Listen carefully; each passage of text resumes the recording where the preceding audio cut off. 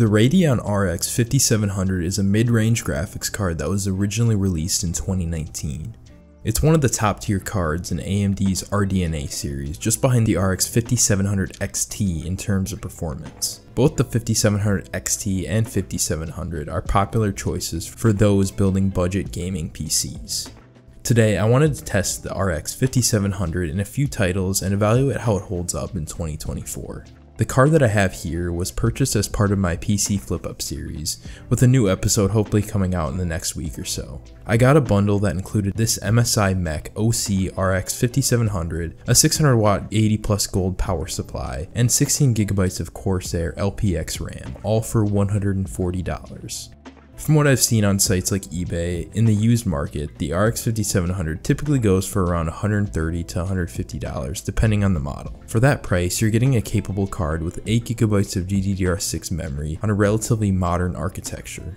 The RX 5700 comes equipped with 2304 shading units, 144 TMUs, 64 ROPs, and 36 compute units. It runs with a base clock of 1465 MHz and a game clock of 1625 MHz, boosting up to 1725 MHz. The memory frequency is 1750 MHz with the 8GB of GDDR6 running on a 256-bit memory bus. The RX 5700 also features a modern set of graphic features and API support. In terms of power consumption, the card has a 180 watt TDP, which equates to a suggested power supply wattage of at least 450 watts. In terms of relative performance, the RX 5700 is in the same tier as cards like the GTX 1080, RTX 2060, and RX 6600. While these cards can handle higher resolution gameplay in many titles, I believe they are best suited for 1080p gaming, which will be the focus for today's testing. My test bench features the Ryzen 5 5600X, 32GB of DDR4 RAM running at 3600 MHz, with all games stored on a PCIe Gen 3 NVMe drive and Windows 10 as the operating system. I believe this setup represents a reasonable and realistic pairing for the RX 5700, while also ensuring that the GPU is the bottleneck.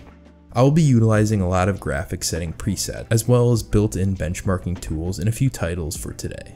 I started by testing the RX 5700 in Counter-Strike 2, using the very high preset on the Dust 2 map in a practice match. This resulted in a smooth, high refresh rate experience, averaging 182 FPS with acceptable percentile lows. In Fortnite, using DirectX 12 with the medium preset, the test yielded a stable match with an average of 81 FPS. If you were to use the RX 5700 with more competitive settings, the frame data would likely improve significantly. Personally, I prefer testing Fortnite with a mix of performance and enough graphical fidelity to maintain a lot of visual quality. Grand Theft Auto 5, set to the maximum graphics setting, including the advanced options, delivered an impressive test run. Frame rates range from the 70s to the 110s, with an average of 91 FPS after about 10 minutes of driving around various locations in the city. In Cyberpunk 2077, I used the high preset at 1080p native resolution instead of the default FSR upscaling. After the test run, I averaged 87 FPS with a consistently smooth output that should meet anyone's needs in 1080p. Forza Horizon 5 also performed well. Using the Ultra preset in the benchmark resulted in an average of 77 FPS. Dropping to the high preset would likely boost the frame rate closer to 100 FPS.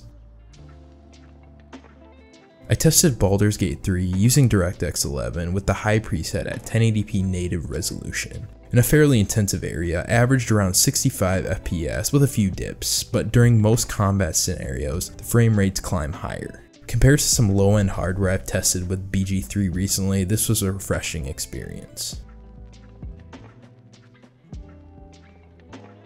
The last game I tested was Black Myth: Wukong, the newest title in my lineup. With a medium preset, TSR, and frame generation disabled, the built-in benchmark averaged 47 FPS. While this was the most challenging result so far, it was still playable for most. Achieving a solid 60 FPS should be possible by optimizing a few more settings.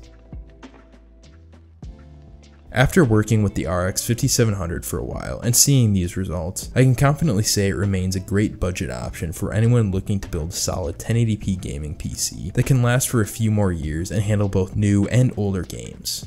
Pairing the 5700 with something like Ryzen 5 5600X like I did, or even a 3600, offers excellent price to performance value. That said, a used 5700 XT often costs only slightly more and delivers around 10% better performance across the board. There are also many other budget options under $200 that might be similar or even way better than the 5700. Nonetheless, it remains a top contender on any list I'd make for a used budget GPUs. Moving forward, I plan to feature the RX 5700 in my flip up series, which I will hopefully get back on track with soon. If you enjoyed this video, please give it a like and consider subscribing to the channel if you haven't already. If you have any questions, suggestions, or alternative card recommendations to the RX 5700, feel free to drop them in the comments. Thank you.